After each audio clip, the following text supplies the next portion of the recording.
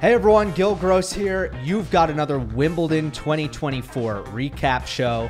Day 6, the conclusion of the third round, where I'm going to be getting into a lot of results. You may have seen, but just in case you haven't, the 5-set Carlos Alcaraz versus Frances Tiafoe match got its own in-depth analysis, which was posted separately on the YouTube channel, on the podcast feed. So do keep in mind that although that was one of the most intriguing third round matchups that we witnessed, it won't be a part of this show because we've already covered it. I'll talk about Swiatek Putinseva. I'll talk about Shelton Shapovalov. I'll talk about Raducanu pulling from the mixed doubles.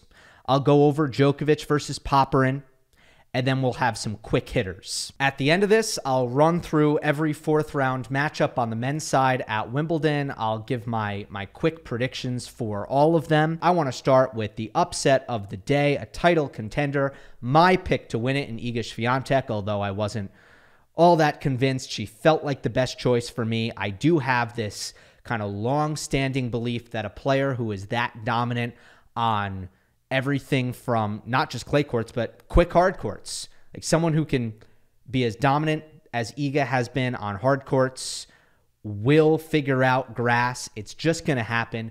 That is my philosophy. You can say I was proven wrong, but I would contend that it's more of a long-term conviction on my end, meaning if Iga retires and has never won Wimbledon, I will be surprised. As bad as it's looked so far. So far, my philosophy and my belief system has not served me well. Although this is the first year that I've picked her to win. So far, it hasn't. But I'm confident at some point it's maybe going to come through. One of the concerning things is that Iga's losses at Wimbledon haven't been pretty. So it's not just that she's lost. It's not just that she's lost early. In many cases, it's been how she lost. In fact, the best loss was probably last year against Svitolina. That was at least in the quarterfinals, although she nearly lost to Bencic and had to save match points in the round before. This time, Yulia Putinseva beats her in 3 sets, and the latter 2 sets were ugly. They were 6-1, 6-2.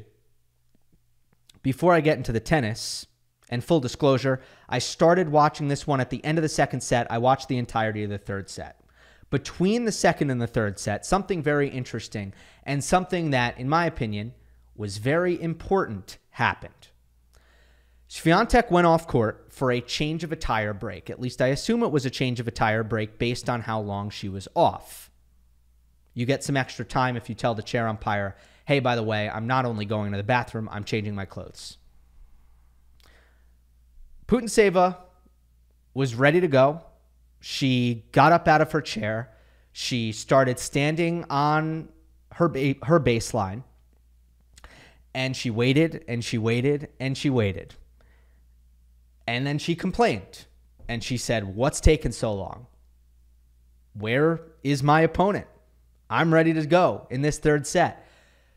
She got annoyed. The crowd, as crowds normally react this way.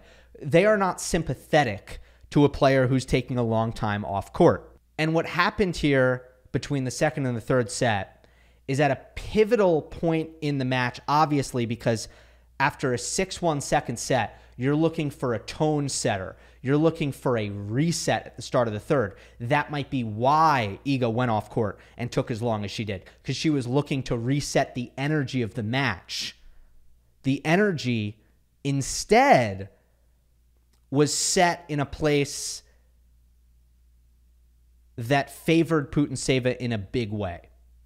The crowd got vocal behind Putinseva, and Yulia was fired up. Like, she was mad about what just transpired, and instead of getting tight, instead of having a letdown in her intensity at the start of the third set, which you see sometimes, it's natural when the scoreboard resets and it's love all again.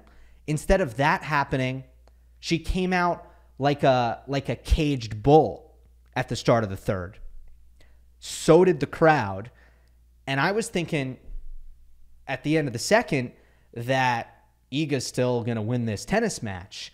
It didn't take me long at the start of the third, just feeling the energy in that, even though I wasn't inside court one, I could just feel it. And I thought, wow, this is a really bad energy for Swiatek. And her going off court just didn't, it's surprised. I know it's weird to harp on this so much, but you could feel that it was significant from an energy and emotion standpoint. All right. As far as the tennis, Putinseva got into an unbelievable zone here. She delivered a very unsettling mix of drop shots and pacey ground strokes. Drop shots make sense against Iga. They always have. She's going to get to them. She's not going to give you a lot of opportunities necessarily to hit them because of her quality of ball. But once she's up at net, she's not always going to make really good plays with her hands and her feel. And her volleys can be very hit and miss. Putinseva is one of the most frequent drop shotters on the WTA Tour, regardless of the opponent. And then she follows it up with some of the best lobs, I believe, on the WTA Tour. So you have the drop shots. You have the big hitting, a lot of depth, a lot of play through the middle of the court, actually. You also have Putinseva's quickness, great scrambling. And we'll get to why that was a problem for Swiatek. You also had the returning from Putinseva where Iga's speeds, which was one of the main reasons why I felt liberated to pick Swiatek to win Wimbledon this year, was because I saw that she had completely beefed up her first serve and she was getting cheap points. She was getting unreturned serves, mostly with a bump up in speed, an extra 8 miles per hour, 10 miles per hour. It's going to make a big difference. And a lot of the free points that she's been getting recently, they've been body serves. Putinseva was not having any of that. She's got, she's a 5'4" player. She's got shorter arms. She's very, very quick. She doesn't stand that far in, not super far back like some of the ATP guys, but not super far in. And the body serve just wasn't going to happen. And she was taking full-blooded cuts off of like 110 mile per hour first serves and connecting. So it was just coming back really hard at Iga. And anytime Swiatek didn't hit her spot on the first serve, the pace just didn't seem to matter because Putinseva was just seeing it like a watermelon. That said, Swiatek was bad. She was not good at all. Her forehand melted down. Utterly. Her forehand was untenable in this third set especially. Statistically, 10 unforced errors to 2 winners. For the match, and this was the stat that is, I think, the money stat for the match. Swiatek hit 28 forehand unforced errors in the match. Putinseva hit 3. And the forehand issues are pretty consistent with Iga's losses at Wimbledon. You got the Western grip. You got the lower bounce, which isn't good when you talk about the incoming ball. It also isn't good when you talk about her outgoing ball. So you have preferred contact point, which is going to be a little higher for Iga with her Western grip. You also have damage, effect of her outgoing ball, which is going to be a little bit less damaging because her heavy RPMs aren't going to have the same effect. That said, like, what are we talking about here with Iga's forehand? Not so much the subtle nuances of, her forehand was sitting up a little bit, or she made a couple of errors off of, super low, like backhand slices by Putinseva or anything. No, she's just not making her forehand in the court at a high enough rate to give herself a chance, right? That's what's happening here. And I am shocked at how many times that's happened to her at Wimbledon, where the forehand has gone completely off the rails. Because there's a lot of logic that makes sense there. Okay, extreme grip. Everything about the way she produces her forehand feels like it should be diminished on grass. But wow, diminished this much? Diminished to the extent that she can't make it in the court, that to me is surprising. This episode is brought to you by Mando. What's the most valuable thing in the world? A reliable second serve. We all know that. Second most valuable thing is time. And time is what I spent many years wasting, worried about body odor. And when the deodorant that I applied in the morning was going to stop working and I was going to need to take a second shower before I went out again. Since I switched to Mando whole body deodorant, that hasn't been happening anymore. And I know that maybe after I play tennis in this hot summer heat, as long as I change my shirt, I might be able to go pick up food or go to the grocery store real quick before coming back home, instead of knowing that I would be an absolute menace to society. Mando doesn't cover up odor after the fact with heavy fragrances like other deodorants sometimes do. It stops odor at the source by blocking the bacteria on your skin from eating your sweat, which is the actual cause of BO.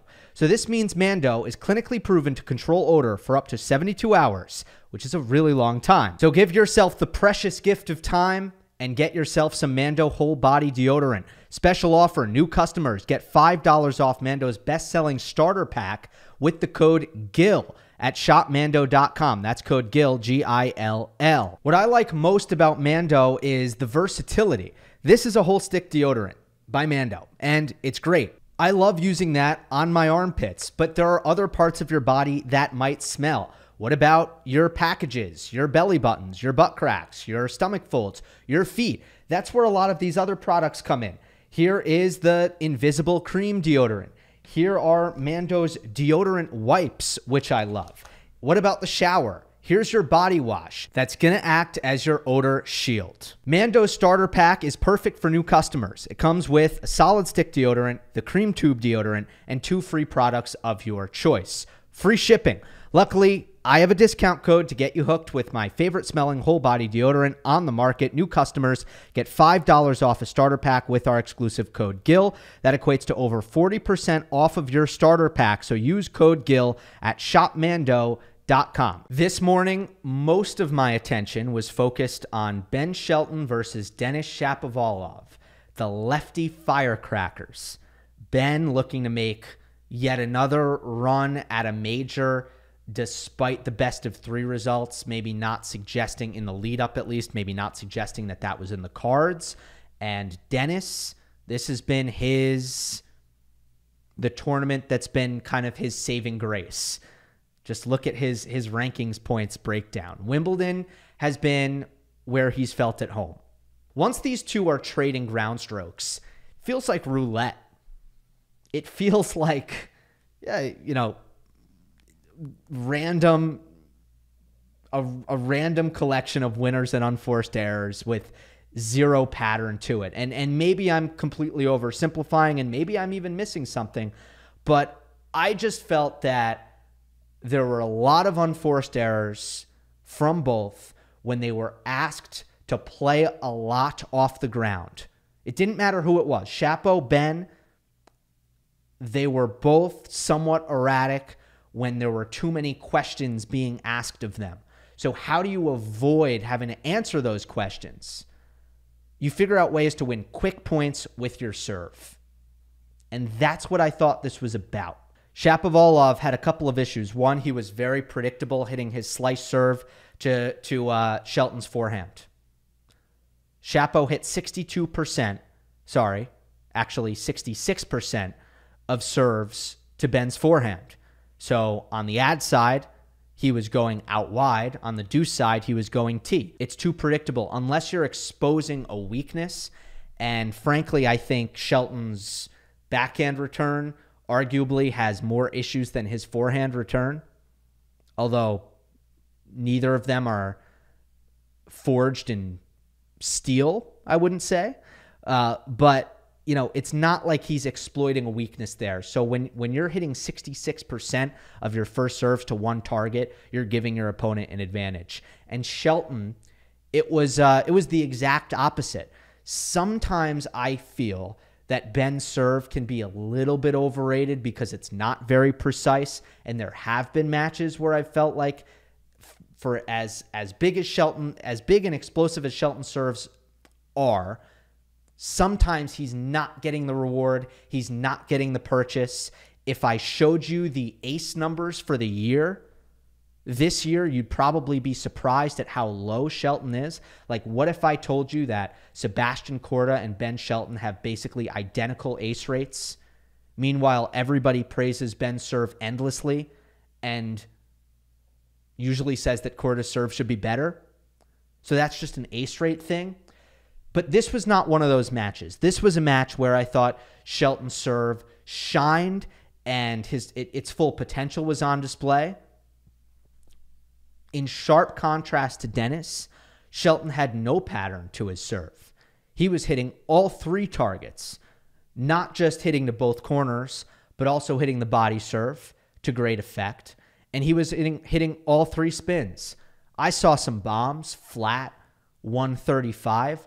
I saw some slice serves in that, 122-ish range, maybe 120, where he's getting that nasty left to right tail on the ball. And then I saw the kickers, not just on the second serve, but on the first serve as well. Those would normally be around 110 to 105 miles per hour. Yeah, not very fast at all. But the kick serve was way more effective than I thought it would be.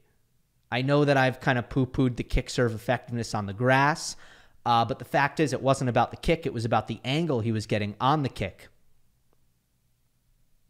And it was the fact that it didn't need to get all that high.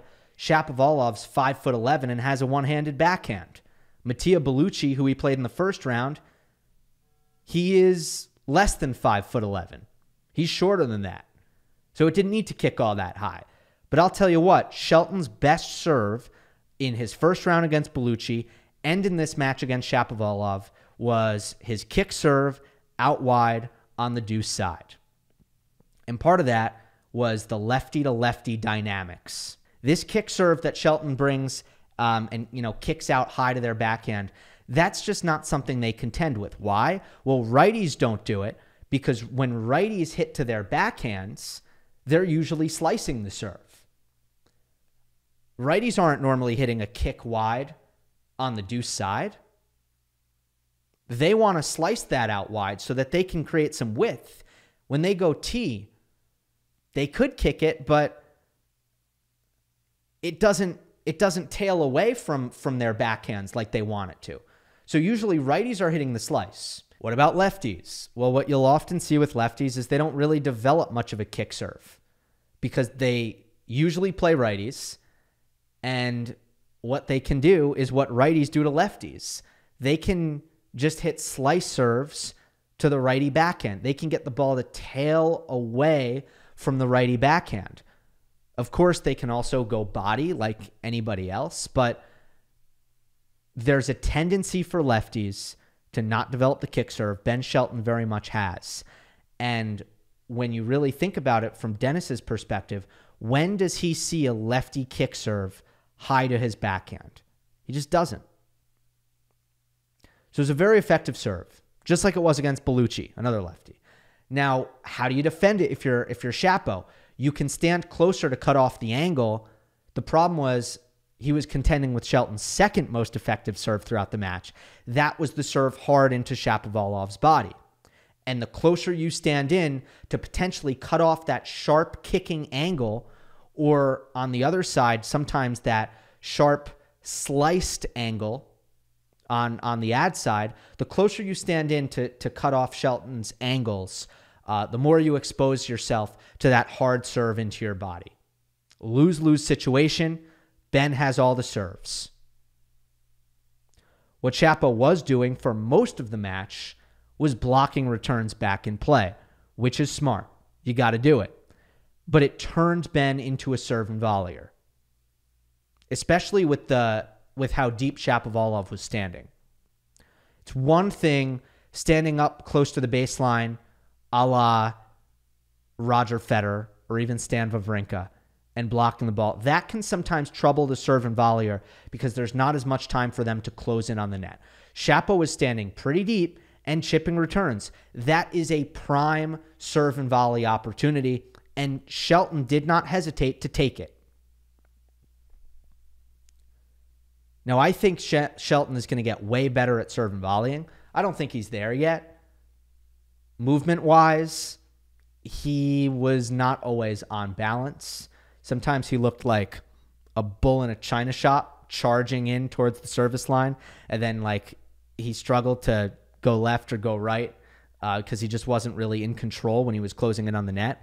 Then also he sometimes isn't very clinical on his volleys. The commentator on the World Feed BBC, I don't know who it was, but he was talking about the difference between Shelton's backhand volley, which is usually really good, and the forehand volley, which is usually not very good. I agree with that commentator, that analyst, that there is a big difference between Shelton's backhand and forehand volleys. But the reason why, despite Shelton not being super polished as a serve and volleyer, he was still winning a lot of points with it is because it was the right tactic. And he kept getting good looks on it. He kept getting high percentage volley looks. So Shelton ends up 52 for 78 at the net for the match. That is, of the total points that Shelton won in the entire match, 1 out of every 3 were won at net. Pretty good for Ben. One last factor on the serve dynamic. Shelton's second serve is way better. Shapo double faulted 13 times, averaging 100 miles per hour on his second serve. Shelton double faulted 4 times, averaging 107 miles per hour, with more difficult spins, relatively speaking, to handle. So, nastier action on the ball, faster, way less double faults. I'm thinking about the tour right now. I feel like double faulting as an issue is really under control. Like, there aren't a lot of players who you could point to and say they double fault too much.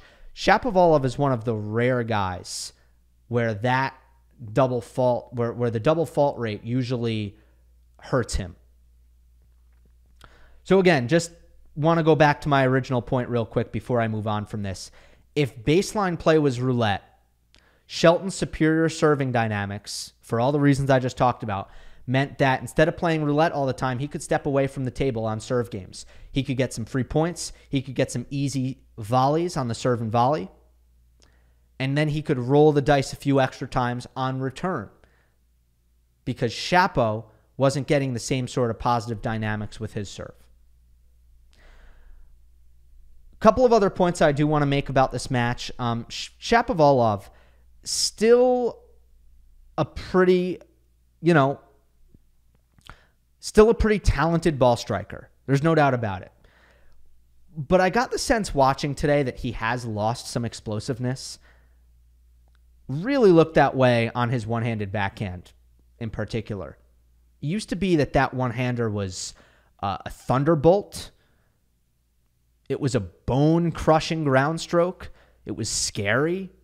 He could hit it into huge targets and still do a ton of damage with it.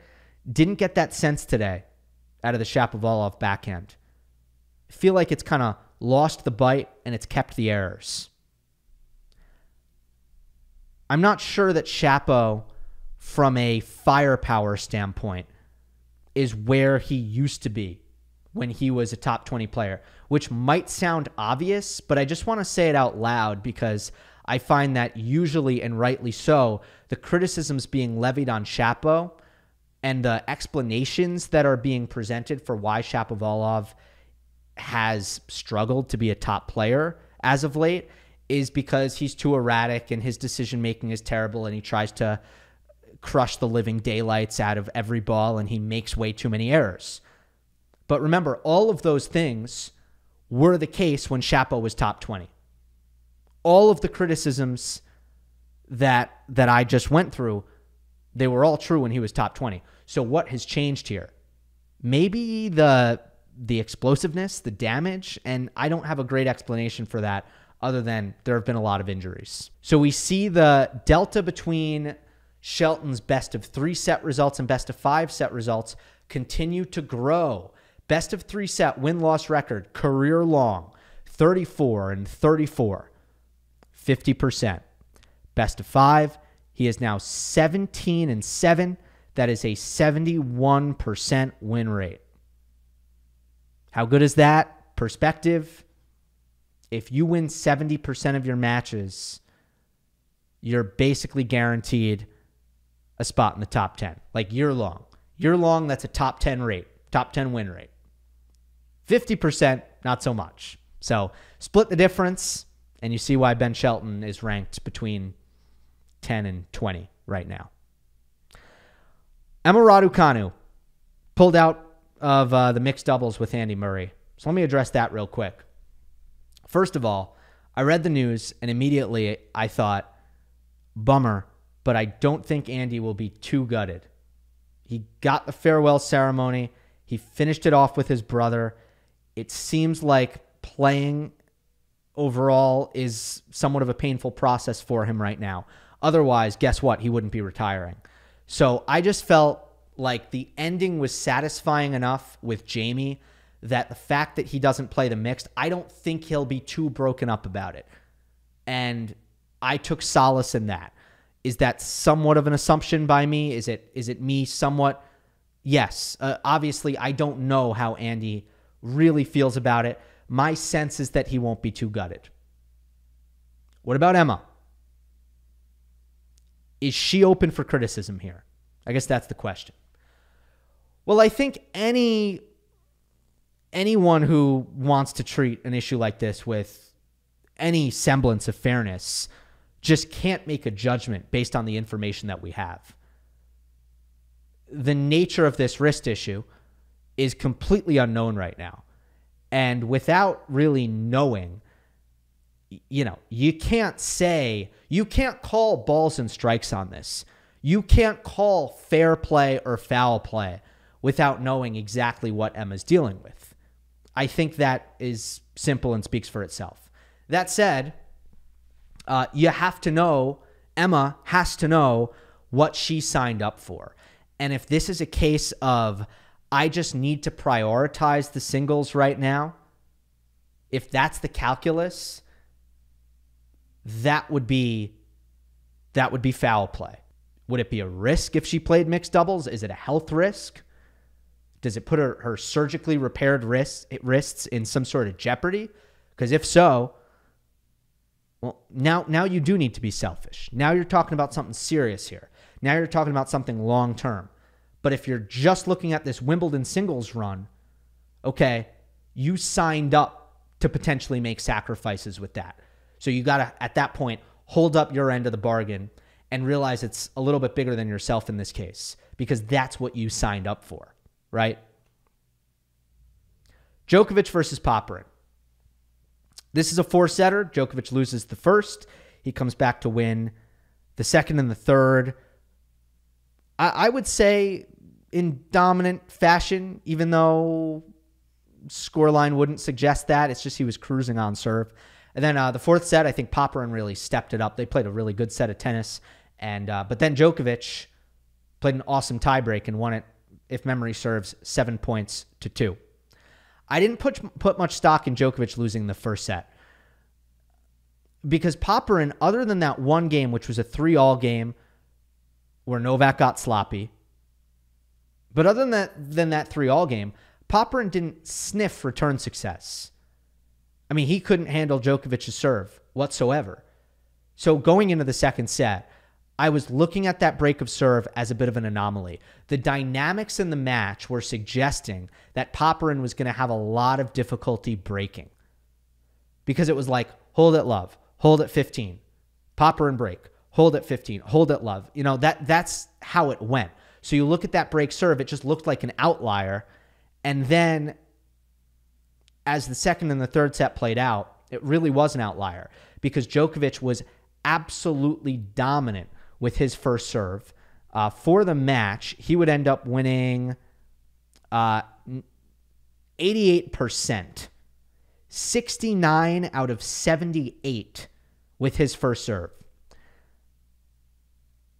And at the end of the day, what was really evident in this match was an enormous gulf in return skill that was just unmistakable and blatant. I mean, Djokovic started to read the serve in the second set. It took him a bit.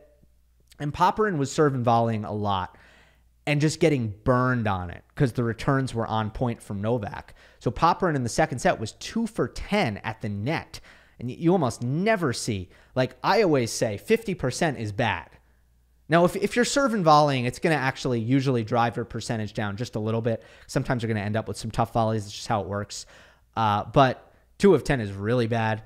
Third set, it got a little bit better, but not much better. Meanwhile, Popyrin just couldn't get returns in play. He just was not able to make returns on a consistent basis against Djokovic's pinpoint spot serving. The other thing is Djokovic knew Popyrin couldn't trade his backhand consistently. He took advantage of that. Now, Alexei sliced with more proficiency than I knew he was capable of. There were moments in the match where Popyrin was slicing a lot of his backhands, and that was actually driving up Popyrin's consistency. It's just remarkable how well Djokovic handled it.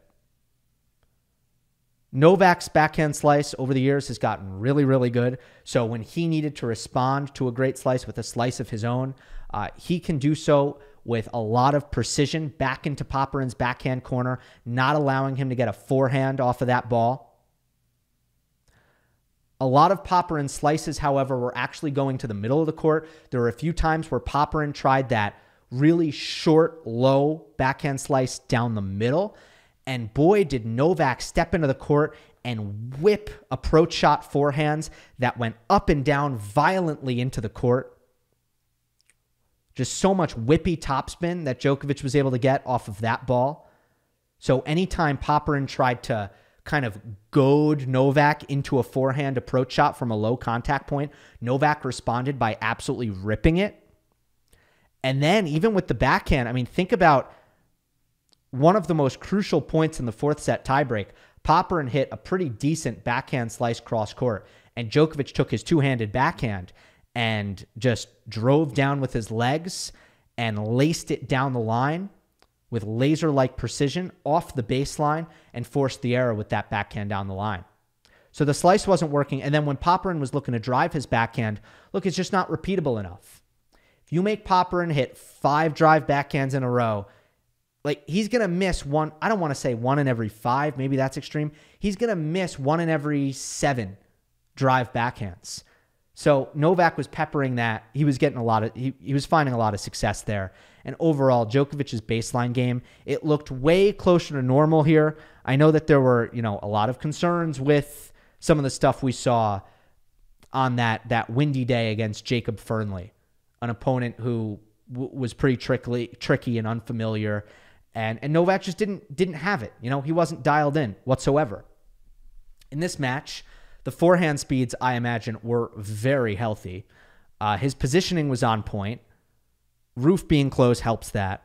But the ball was coming off clean, whether he had his feet set in the middle of the court or even on the run, where he looked, pretty natural in this match. I don't think that there were a lot of super violent scrambles in my recollection by Djokovic, but there were certainly a lot of really good on-the-run ground strokes from Novak, which had been lacking in the first 2 rounds. So it's kind of a stock up. I think it's like a kind of nerve-settling result for Djokovic and his fans. But personally, I know I read some comments. Some people were surprised that I wasn't hitting the panic button after the Fernley match. I'm just not going to do that thing where we're swinging our opinion match to match to match, particularly in the first week. Now, I understand you have the health thing, and rightly so. Coming off of a surgery, the knee is going to be put under a microscope. And it's like, is it okay? Is it good enough to win a title? I understand all of that, but there's nothing I saw knee-wise that was alarming enough.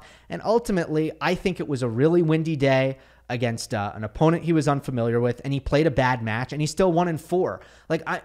It's the second round. So I'm never going to freak out about that and be like, oh, I don't know if he has it. I don't know if he can win the title playing like that. And he can't win the title playing like that. But the point is, I'm not convinced after a Fernley-like performance that we're going to get the same thing in the 4th round, in the quarters, and the semis, and so on. And now we're back to Djokovic playing a good match. Like, I don't do the swing back and forth thing. In reality, first week of a slam, survive, don't exert too much energy. And if you play a bad match and you survive, it's all good. The big thing is that you survived. Now, if Djokovic played center tomorrow, I would change my pick. I don't think Novak is ready to beat an elite player tomorrow.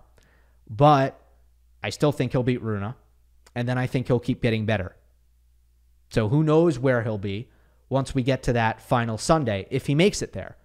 At that point, I'll need to ask myself that question again. Has Djokovic shown a level at any point? Has Djokovic been close to a level at any point that is capable of taking out a Jannik Sinner type? Obviously, there's no guarantee that Sinner makes the final. I'm just using him as an example of a top player. Quick hitters from here on out, and then I'll go through the fourth round matches. Mpetshi Perricard beat Ruusuvuori. The lucky loser run continues for the eye-catching Frenchman.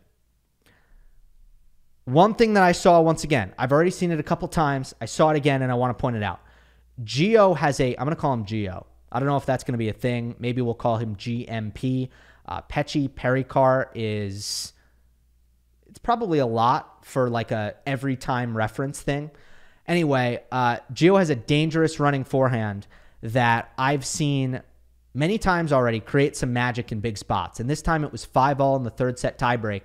And it's a little bit, I'm just saying, like, you do need some magic sauce.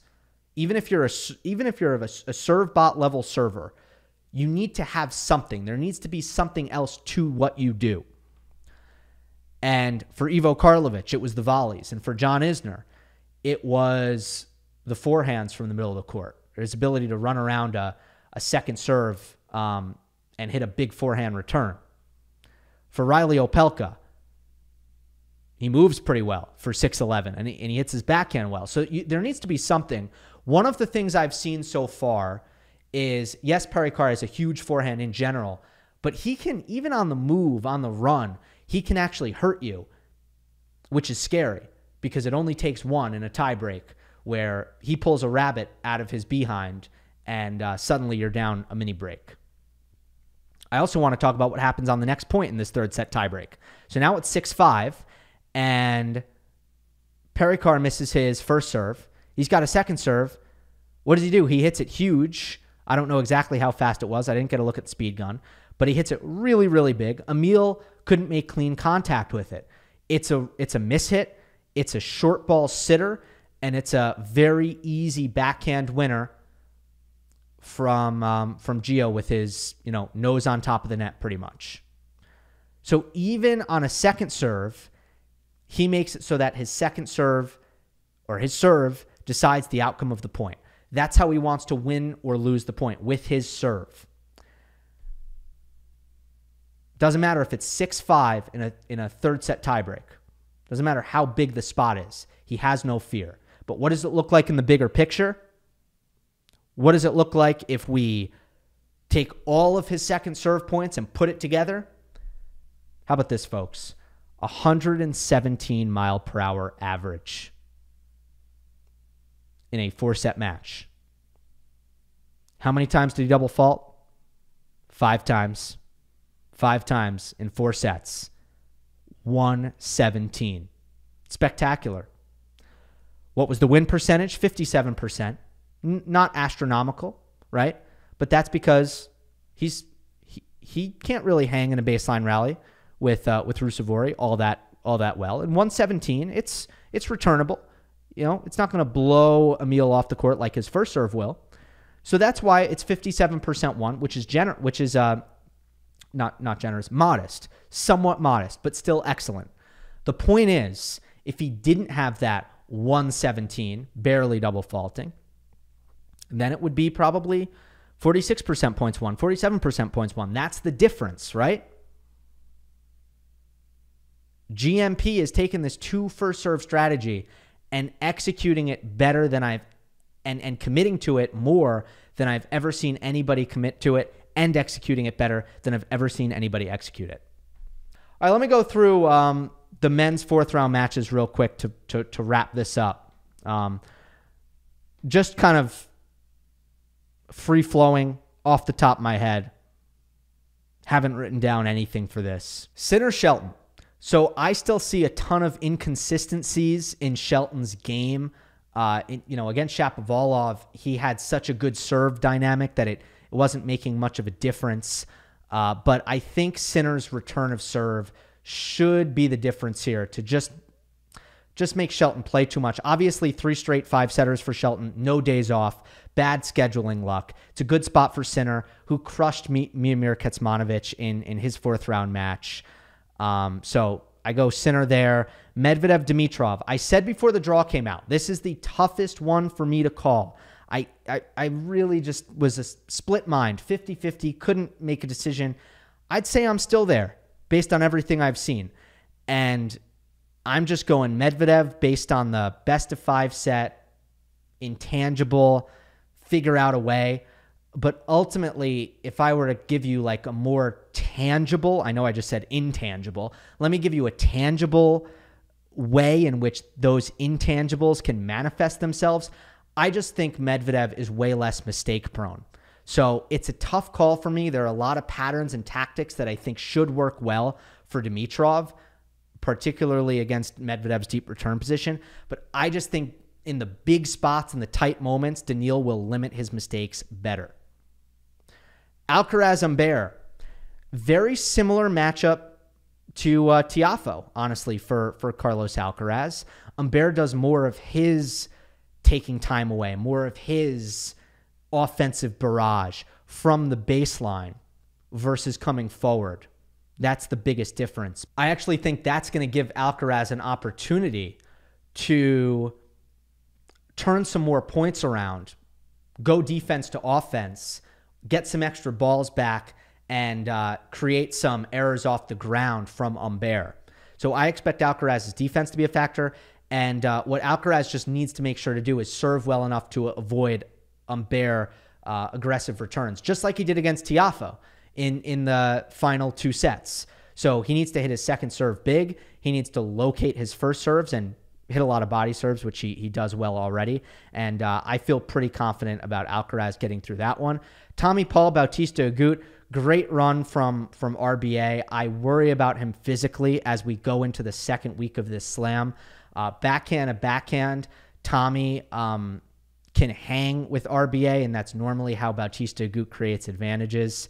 And I also expect just Tommy to be physically the much stronger player. So if the rallies drag out, I think Bautista Agut might end up having to press a little bit. Musetti Mpetshi Perricard, very interesting one. I'm going to stick with my pre-tournament pick, go with experience. Musetti to the quarterfinal. I just think return-wise, Lorenzo will probably be on the back fence, just trying to block returns back in play. And I don't expect him to create a lot of high-quality returns, but he's just going to hope that Mpetshi Perricard makes some mistakes and he gets some misses at some point. I do think, though, compared to the other opponents that Mpetshi Perricard has faced, Musetti's going to make many more returns in play at the very least. That one is kind of a wild card, though. I don't know what to expect. Zverev Fritz, I think this has 5 sets written all over it. Historically, in the head-to-head, Zverev has been able to get the edge in those really tight matches for whatever reason. I see them as, I see the movement as the biggest difference generally when these two go up against each other. And therefore, when they play, inevitably, these kind of extended rallies, especially when the tension is higher, more returns are coming back in play, and the key second serve return points especially. I find that Taylor usually needs to take some more risk compared to Zverev, who I think can play a little bit more within himself in the big spots. So I think a lot of this might be on Taylor's racket, which is interesting, but I'm going to go with Zverev. De Minaur Fils. Fils has been a little bit up and down. So I think just De Minaur's ability, who's, by the way, really well rested after getting a walkover in the 4th round, De Minaur's ability to, first of all, just be more steady and even than Fils is going to be a big advantage. And I think De Minaur can rush Arthur Fils quite a bit as well and try to get to that forehand. I think keeping the ball low to Fis's forehand and in general is going to be a key tactic. I actually think De Minaur is going to win this one in straights.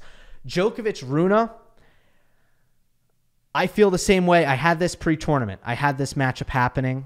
And I think that Holger is going to come at Djokovic with a lot of serve and volley and a lot of net rushing and a lot of kind of run and gun, swashbuckling offense.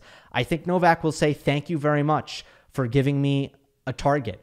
Thank you very much for allowing me to counterpunch, to give you tough volleys.